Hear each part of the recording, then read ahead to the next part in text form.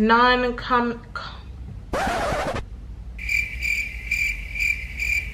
I don't know if she's giving what she's supposed to give. Sponsor me, L'Oreal. Anyway.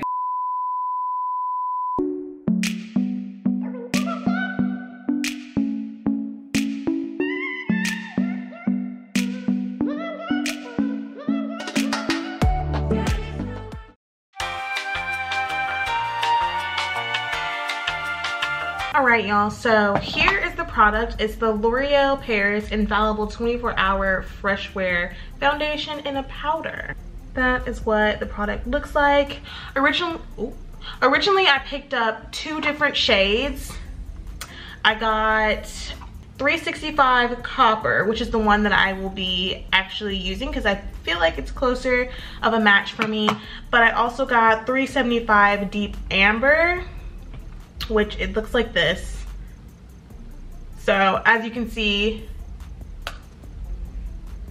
focus. All right, so as you can see, the 365 is a bit closer of a match for me. So I'm gonna go with this one. And I might use this one as like a bronzer or something. I haven't decided if I'm gonna take it back, but.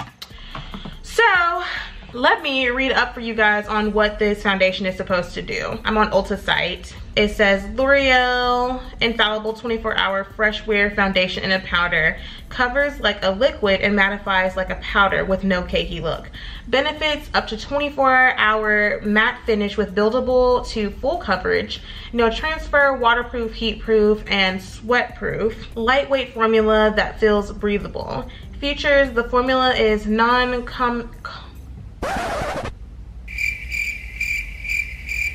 just gonna flash the word on the screen, and if y'all can read it, you can read it. With no greasy feel and is suitable for all skin types, oily skin and acne prone skin.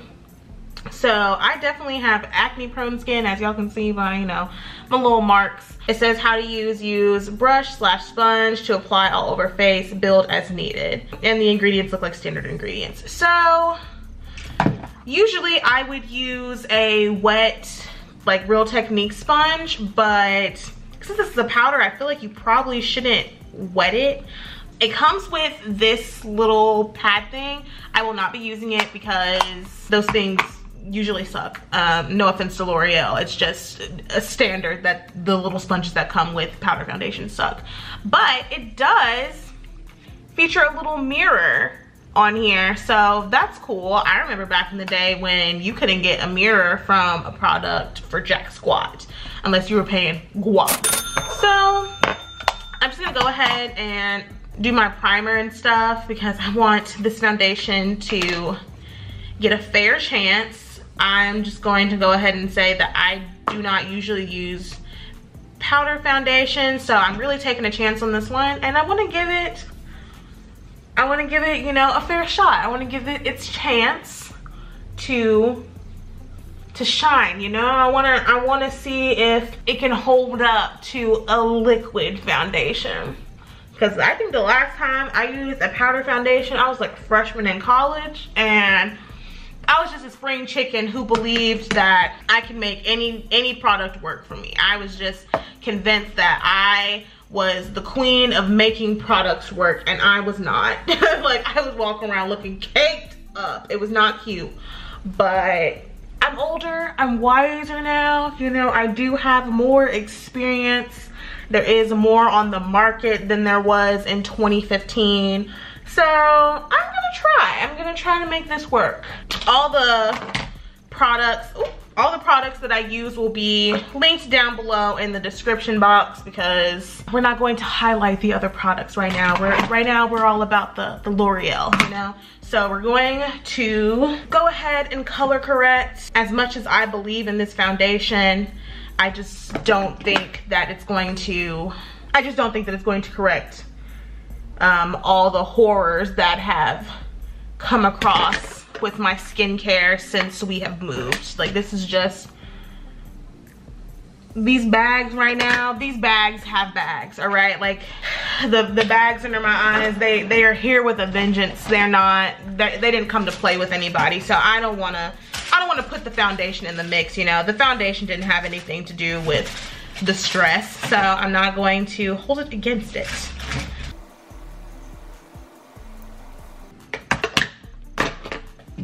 Look at that, she's looking more youthful already. So I am going to use this brush. It's just like a standard foundation brush from BH Cosmetics.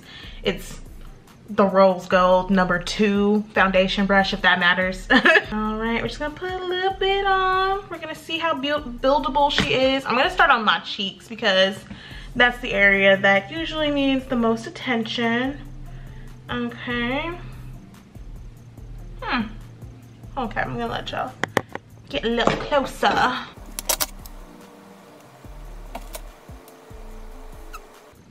Honestly, I don't know if it's making a difference.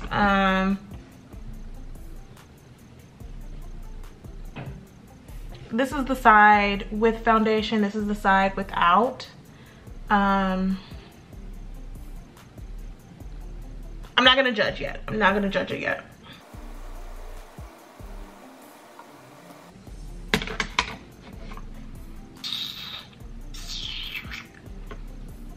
Y'all, I don't know. This might be a bust. Still gonna give it its chance, gonna give it its fair shot, but I don't know. This isn't, I'm using a lot and I don't know if she's giving what she's supposed to give.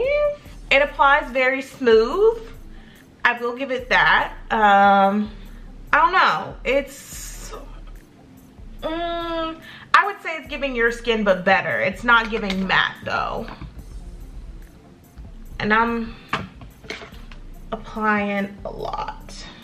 You know what? You know what? I'm gonna switch it up. I am going to use the little sponge it comes with. Maybe that'll make the difference. Okay. Get a good little bit on there. And I'm gonna direct it to like my scarring. Huh, you know what? You know what? I think the sponge helped. The sponge helped. All right, I take back what I said about the sponges that come with drugstore foundation. Maybe they knew what they were doing with this one. Yeah, it's applying a lot better with the sponge. All right, so now I know that. I know that now. So, yeah, all right. That looks so much better. That looks so much better. Okay, that looks 10 times better with the sponge as opposed to the brush. Maybe it's like with liquid foundation where you can put it on with a brush, but then you use a sponge to sheer it out. And with powder foundation, you use a sponge to apply it, and then you use a brush to sheer powder foundation out. Maybe that's what it's supposed to be. Maybe I'm just a jackass and I don't know how to do makeup. I don't know. It could be that too. So this is looking a lot better now that I have applied it with the sponge that it came with. That's on me. If there's a L'Oreal representative watching this video right now, please don't judge me, all right? I only been out here 3 days. Yeah. It's only my 3rd day out here. I don't know. You know what? I'm not mad at it. I'm not mad at it. It'll be all right. It's fine. All right, so this is what the foundation looks like on its own. I don't think it's terrible, but I also don't have much to go based off of for a powder foundation because I'm not someone who uses powder foundation all the time. But I don't think it looks terrible. I am going to help it out a little bit by, you know, doing the rest of my face. Like, this is going to be a test wear and a review, not really like a full-on foundation test, just because I got things to do today. So it's like we're reviewing, but we're not reviewing the way that we did the other foundation review. Okay, all right, so let me help this out a little bit and I'm gonna come right back. All right, y'all, I'm back. So this is the finished look. Foundation along with, you know, everything else, which will be down in the description box. Overall, I don't think it looks terrible. Like, I'm looking at it in the mirror and I think it looks a lot better in person than it does on camera. I can't necessarily say that that's the foundation's fault that it doesn't look great on camera, but I can say that it does look very good in person. I will insert pictures so you all can maybe get like a different view of it. I'm just ready to see how it holds up. I haven't been very oily lately, so I don't think that'll be something that will be an issue, but I'm gonna wear it throughout the day, take some pictures, might go outside, might run some errands, and just gonna see how it holds up for the rest of the day. Overall, I'm pretty pleased with it. Like, it had us in the first half, it really did, but I think that sponge was a game changer. So we're just gonna, you know, do what we normally do throughout the day and see how it ends up. All right, so it is 4:07. I've had on this foundation for about 6 hours and I'm getting ready to take it off, but I just want to go ahead and update y'all on what it looks like because it's good. It's really good, actually. I'm very much so quite surprised. I hate to say that I didn't have high hopes for this foundation, but it turned out really well. The color match, as you can see, is pretty decent. I'm a bit shiny, but I don't think it looks bad. I mean, I think after about 6 hours, if this is just as shiny as I look with no touch-ups or padding or anything, I think that's great. Yeah, I still look like I told y'all before, like it looks a little different on camera than it does in like a mirror, but when I look in the mirror, I barely see anything as far as like shiny oiliness goes. I have a little bit of oil here. I think I have like a little bit at the creases, but since this is a powder foundation, I didn't even get that much creasing, so that's great. Very minimal transfer. I did end up putting on some setting spray, which I'll link that down below so y'all know which one it was. But I don't even think that the setting spray did much. I think after I had let it sit for a little while, the foundation was just like in there, you know, it just soaked into my face. So no transfer. As y'all can see, I'm in a completely different shirt from the one that I was in before, and then the one that I was in before that. So it has not transferred. Like, this is the same face that I've had since 10:30, and it doesn't look bad. It really, really doesn't. I don't have complaints. I guess I would say if you plan on picking up this foundation, definitely use a sponge. If you hate the sponge that comes with the packaging like I did, like, just get over it and use the sponge because it works. Be prepared to just kind of have to shade match with it because, hold on, all right, I'm back. Okay, so if you do plan on picking up this foundation, please be aware that you're gonna have to shade match a bit. I think there are only like 12 shades in this collection, which is just so far from what it should be for a foundation collection, but it's really good. I mean, I usually have a very hard time finding a foundation match for me because my skin tone is warm, but my undertones are neutral, and it's just a whole thing. But this matched extraordinarily well for a powder foundation. I definitely think that I'll use it again.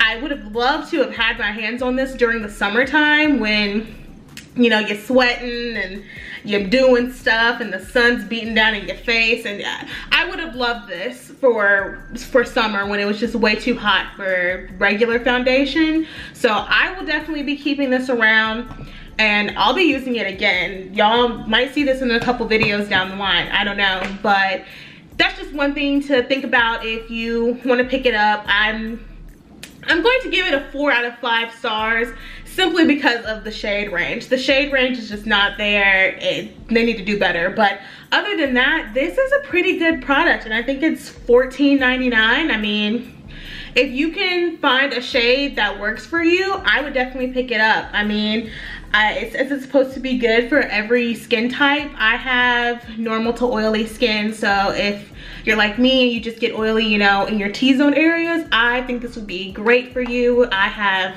minimum oil right now, and I don't know, I'm pretty pleased with this. It was a decent pickup. It surprised me, I'm not gonna lie. This product surprised me. So if you have enjoyed this video and you think you're gonna pick this up, Tell me down below because I want to see everybody's looks. If you do like a little cute look on Instagram or something, please tag me. Comment down below and let me know if you enjoyed this video, if you're gonna pick it up. Did I say that already? Did I just say that? Okay, whatever. Comment down below. Like this video if you have gotten this far, and if you think that I look pretty damn cute in my, what's the name? In my L'Oreal Infallible 24-hour fresh wear.